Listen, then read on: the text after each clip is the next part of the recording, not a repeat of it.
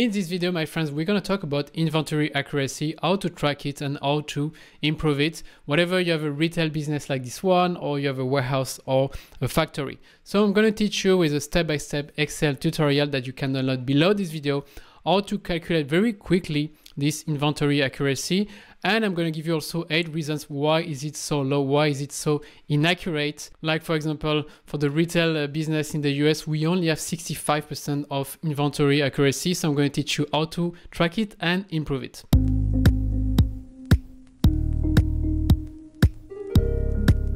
Okay, so before going to Excel, what is inventory accuracy? It's basically the difference between your inventory records in your IT system, your ERP, WMS, or even your Excel spreadsheet versus your physical inventory in the real life. So for example, if we take this retail example first, we do have, for example, this almond milk with chocolate. It's a perfect fit with crispy croissant. And so we have in the system 6 quantities, and in the real life, you're going to check counting. You have 6 quantities, so there is no gap. Your accuracy is 100%. Then we're going to move to this product. In the system, you have 8 quantities, but in the real life, you're going to count that you only have 5 quantities. Be very careful. This is not the same product that the one on the right. It's a different flavor. This one is maybe vanilla and this one is strawberries. So be very careful. It's a different count per barcode and item number. And in this specific example, we do have a gap of 3 quantities. Then on this example, you can see that we have 0 on your shelf, but we have in your system 4 quantities. So the gap will be 4 quantities. We can have another impact on the sales of your products. I'm going to get back to this just after. Okay, so another example in your warehouse or factory, this is exactly the same principles. What do we have in this example? We have 2 quantities in your system and 2 in the real life, no gap. In this one, we have 7 in the system and 5, so we have a gap of 2 quantities. And in this example, let's say that you have 100 quantity in this pallet, but in reality, you have 0. Why? Because we don't find the same item. So maybe there is a problem with the delivery. I'm going to get back to the 8 reasons why you have a poor inventory accuracy just after the Excel tutorial. Okay, so same principle, but just different quantities and items. And why is inventory accuracy so important? So important because if you want to have a profitable supply chain, you need to improve the service of your customers and reduce the cost and the inventory you're going to invest, especially inventory value. And if you have a poor inventory accuracy, you're going to crash these 3 KPIs, to be honest. For example, if I go back to the retail example, let's say that you were supposed to have 4 and you have 0.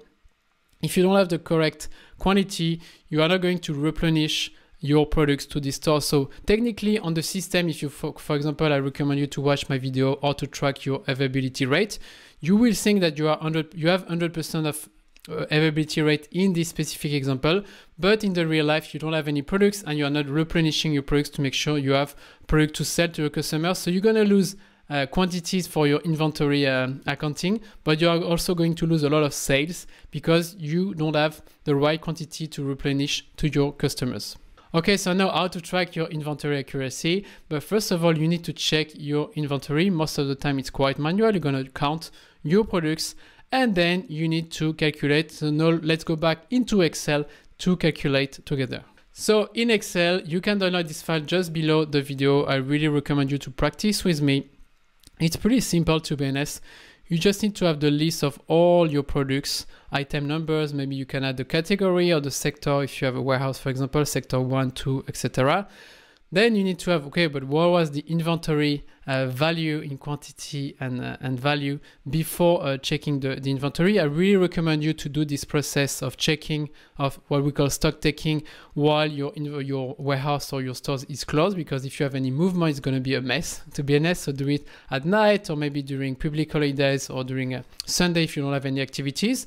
And you're going to check and double check if you have the same quantity than in your system.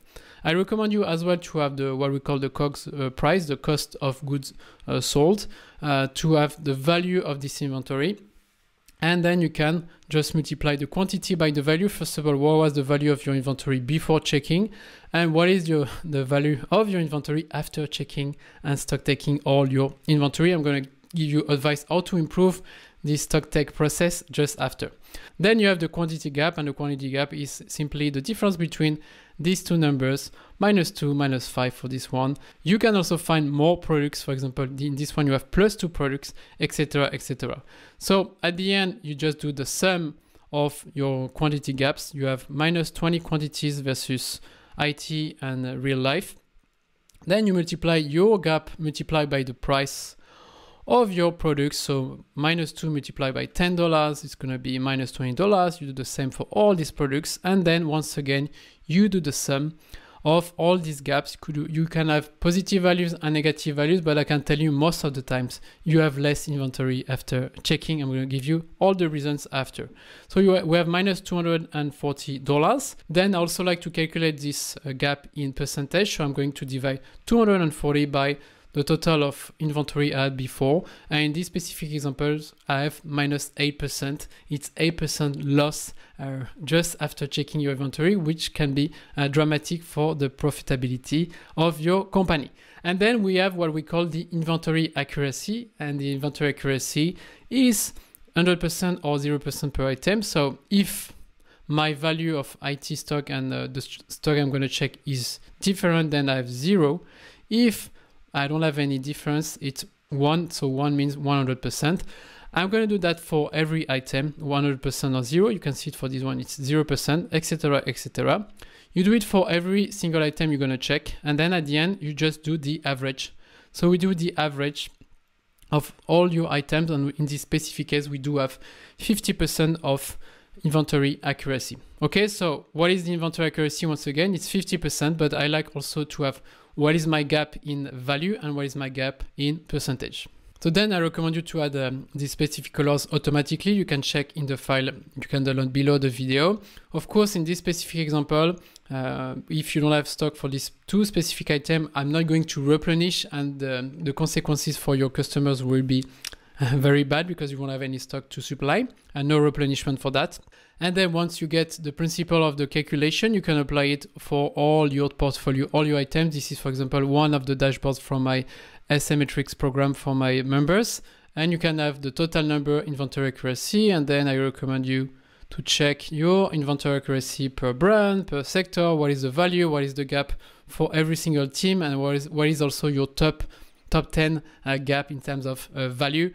I like also to provide maps like this one where you can see the inventory accuracy for example, all your warehouse or factory, and you can maybe focus on one specific one and check what's going on and improve your inventory accuracy.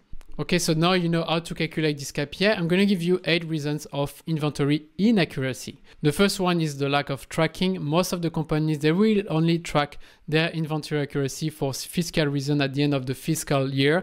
It could be in December or May and June. This is not enough, to be honest, most of the time, especially if you have a big gap. So I recommend to do it maybe once per quarter or maybe twice a year. And also I recommend to implement what I call cycle counting. Cycle counting is a process to continuously checking your inventory on the most important product. You can also combine with an ABC analysis. Please check my video if you don't know what is ABC analysis. If you want to know more about the stock taking process and how to improve it, let me know in the comments and I may record a video for you. The second one is the wrong supplier delivery. Basically, you don't receive the right quantity or the right product, so you should have a clear process to make sure that you double check the quality of your delivery. The third one is quality issues not recorded. You have a product that is broken, or maybe a packaging had so many issues, for example, in the cosmetic or retail industry. You have to make sure that you record all these quality issues in your system to fit the right quantity with IT. The number 4 is theft. Yes, you got stolen. For example, for the retail industry in California, we have 2.32% of theft, which is a lot. We also have a lot of products that disappeared in our warehouse and factories, so you should be careful with these people who wants to steal your products. Then number 5 is wrong customer returns. I can tell you my return process was not clear. It was a mess, to be honest, and because most of the time this is not the priority of the company, but if you don't have the right product, Most of the time you have the wrong code, you have the wrong label on the product. So it's a very, very difficult process to master, but this one will have huge impact on the quality of your inventory. Number 6, you have a lack of process and training. If you are not clear with your physical process and your IT process as well, you will increase the probability to have inaccurate inventory. And this is what we try to do with AbcSupplyChain, to provide you tools and methods to improve your performance and quality of work. Number 7, you have a lack of automation in your inventory control. Of course, if you use only papers to check your inventory, it's going to be a mess and you will have poor accuracy. But if you use the right system, use for example scanner, and maybe you already use the technology called RFID, radio frequency identification, this kind of technology will give you a lot of supports to improve your inventory accuracy. And just to share with you a very cool example I like from Decathlon. So I worked for Decathlon for many years. This is not a sponsored video, but I was part of the project team who implemented this RFID technologies like this tag that will really help you to improve the quality of your inventory because you don't need to count manually. You can use like a racket or this kind of robot now, pretty cool. That will automatically double check all your inventory automatically. You don't need to do it manually. This is a very exhausting process for the team, and I do feel that it's more important that our teams focus more on taking care of the customers and also improving our process, or maybe focusing more time on your S&OP or forecast accuracy as well. So this is pretty cool, and I really recommend you to think about how you could improve the process to double check your stock in a much more frequent way, because if you do it in a more frequent way, you will improve your inventory accuracy, and you will also improve the satisfaction and the replenishment of all your products. And finally, the last reason why you have a poor inventory accuracy is because you have too much inventory. If your warehouse or your stores is full of inventory, it's going to be much more difficult to see what is correct and what is incorrect.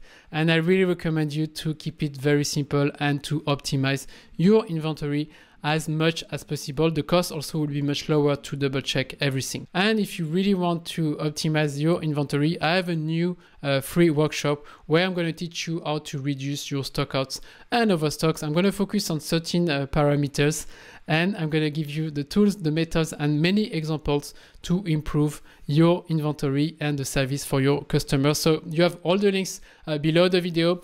Thank you so much for watching this video. Let me know if you have any questions or comments, if you want me to publish new videos, and don't forget to subscribe and like, and I see you very soon.